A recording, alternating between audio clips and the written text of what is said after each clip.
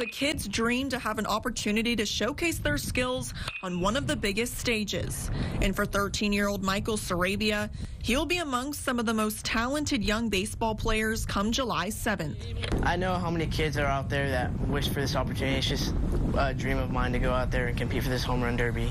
The West Texas Titans hosted the MLB Junior Home Run Derby back in early June, where Sarabia competed in the 14-age division. He won the region by a single home run.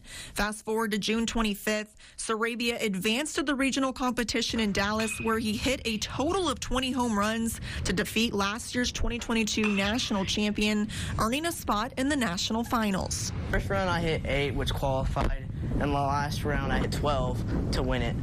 But looking at him, he looked like he was going to beat me because towards the end, he really got it warmed up and started swinging the bat really good.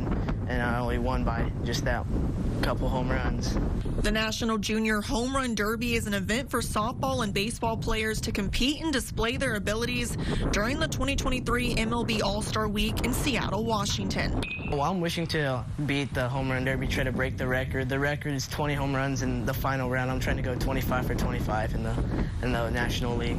Each kid in the competition has a certain amount of time to hit as many home runs as they can. 25 swings are 3 minutes, and the fields are 200 feet, so anything if it's hit over. But whichever comes first, 25 or 3 minutes, that's when the time is.